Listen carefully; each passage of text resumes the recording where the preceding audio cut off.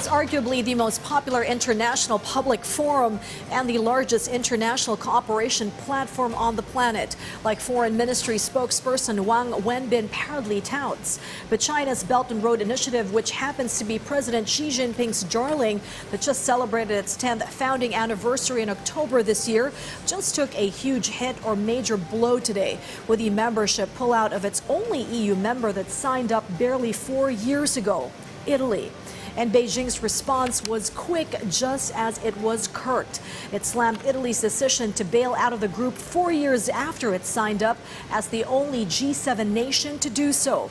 Italy's decision to depart or split the BRI took Beijing by surprise and was not taken too kindly, even with no direct comment on the move.